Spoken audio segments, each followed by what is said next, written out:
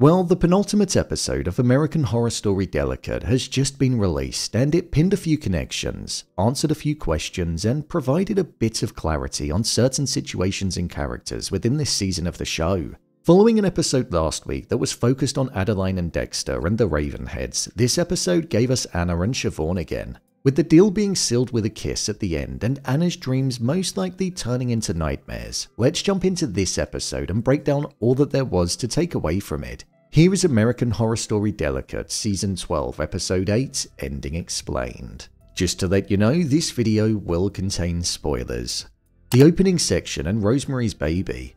So the opening scene of this episode was one which had a few different connections within it. It was set during 1967 in Manhattan, where we saw Frank Sinatra and Mia Farrow together. Within real life, Sinatra and Farrow were married between the years 1966 and 1968. The scene of them together served its purpose in showing us the viewpoint of what a man's mind was like, more so back then. But it's the mindset that Siobhan had brought forward with her in the present day, and something which has been at the core of the show.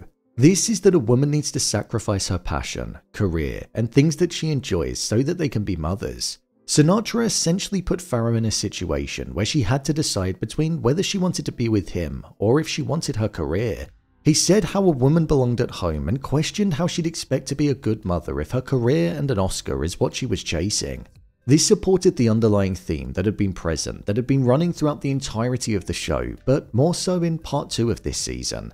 The encounter between Sinatra and the fan and Farrow and the fan had two completely different tones and moods as well. The person was infatuated with Sinatra and wanted his autograph, whereas when he spoke with Farrow, he paid her a compliment and then walked off before she could even respond. Within real life, Sinatra and Farrow did actually get a divorce because of Farrow's time on set whilst filming the movie Rosemary's Baby, the film that we saw being created in this episode of the show, with Roman Polanski directing it too. However, it wasn't because he wanted her at home being a mother. It was said that Farrow agreed to be in Sinatra's film, The Detective, but due to the filming of Rosemary's Baby overrunning, Sinatra filed for a divorce, and he did it in a way which meant that she was served papers in front of the entire cast and crew of the movie, showing a complete lack of respect for her.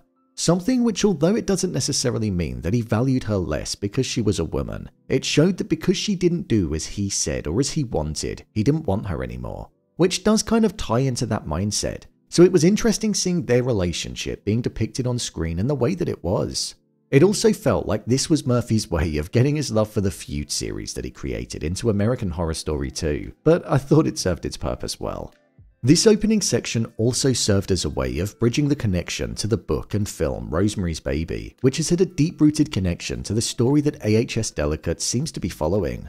We saw Mia Farrow on the set of Rosemary's Baby alongside Roman Polanski and Sharon Tate. It was said that Tate wanted the role of Rosemary, but Mia Farrow was cast, so she instead lingered around the set due to her boyfriend being Polanski.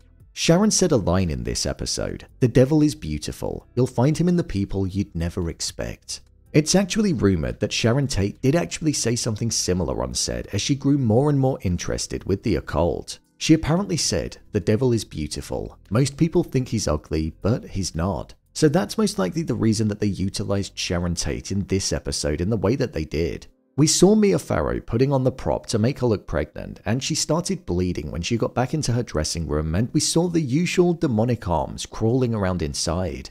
In the distance, we heard Siobhan's voice, and she told her how to stop it. When Mia opened the door, she said, "How did you know?" And Siobhan said, "Women's intuition." I'm presuming that this meant that Mia was pregnant at the time and Siobhan knew. This isn't the earliest that we've seen Siobhan, as we saw the Ravenhead version of her where she's identifiable by the necklace that was present on her as early as 46 AD in the previous episode. But it shows us that Siobhan is 100% one of the witches or Satanists and is most likely immortal. She's probably the her or she that Ivy was referring to in the previous episode as well. Showing that, like with the auteur in the present day, it seems like Rosemary's Baby's success, yet also the cursed nature of the film, could be attributed to Siobhan's involvement, and maybe a deal that got made. Cora was behind the strange occurrences. During this episode, we got the revelation that the Ravenheads weren't the individuals that were behind the strange things that had been happening to Anna directly in front of her, such as the breaking into her apartment, the messages on the mirror, being late for appointments, notes being teared up, and things that were in the physical world, not inside of Anna's mind. Dex was actually cheating on Anna with Cora, and all of these strange events were able to happen because he gave her a key to the apartment and set up cameras which allowed her to watch the apartment's every move. She almost treated watching the security cameras like a reality TV show, and she became obsessed with Anna, to the point where she wanted to be Anna. However, it was once Dex eventually broke up with Cora that she lost it, and then the break-in occurred on the night from episode 1.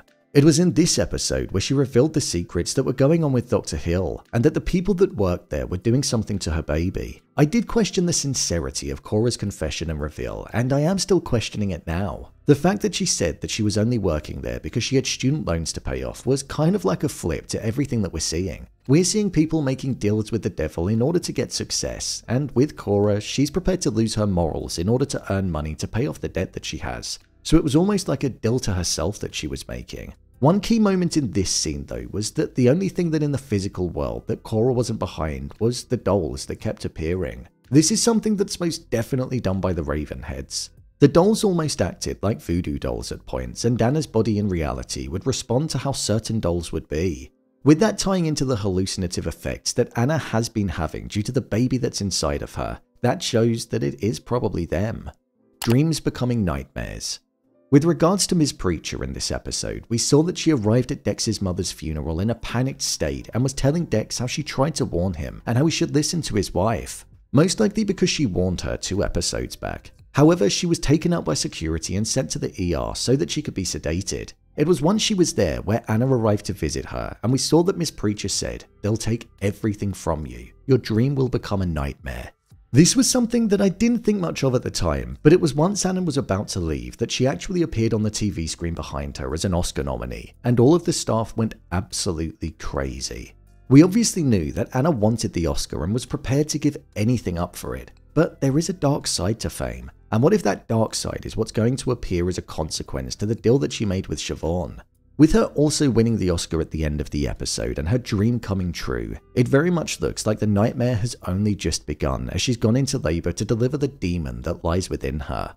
Miss Preacher was taken by a group of women, the women that we can only presume are the Ravenheads, the same ones that probably killed Dex's mother and appeared in front of her before she met with Miss Preacher. So it's not looking good for her, as it seems like she could be meeting her end just like how Virginia did.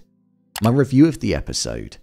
I thought this was an okay episode of the show. I was a little disappointed with how short the episode was, considering we're building towards the finale. It was literally about 30 minutes. And I also feel like a lot was put in there which made the pacing just feel a bit off. But I'm glad we're finally starting to get some answers to the questions that we've all had for the past 8 months. The use of Siobhan in this episode and having her wearing a necklace, which was a snake, was a really interesting choice. It felt like a subtle way of showing us how she was almost the snake, which in the Bible can often be the devil in disguise. So it was right under our noses in this episode. Plus, her gloves having the demon-like claws coming out of them showed us the true side to Siobhan for the first time in the entirety of the season. With Siobhan saying congratulations to Anna before she was announced as the Oscar winner, it showed that Anna is now soon to be the next Miss Preacher, and she'll be giving birth to the demon that's inside of her. The one which was described as the purest product of them all. The fact that Dex's father was so happy to see how big Anna was piqued my interest too. We obviously know that he's involved in this in some way, but his eagerness in his tone is something that stayed with me. The ending painted a bleak future for Anna, and that all of her fears are most likely going to be becoming apparent in the finale. She's fully aware of the fact that there could be something going on with her baby, just like what happens in Rosemary's baby, so it's going to be interesting to see how it's going to play out. Do I think Delicate has been one of the best seasons of the show? Personally, I definitely don't think so. It's been pretty mid, to be honest. I do wonder if the show will ever get back to the heights that it had when it first came out, and I would really like it to. But I just feel as though maybe the formula and style has reached its end. Concepts such as Freak Show and Asylum were really interesting and original, but this doesn't quite have that sense of originality or darkness that feels truly believable. I say that, but I do still get enjoyment out of watching the show. I just hope they can nail the ending next week, so I guess until then. So, there you have it, American Horror Story Delicate Season 12 Episode 8, Ending Explained. As always, thanks for tuning into the video, and I'll see you in the next one.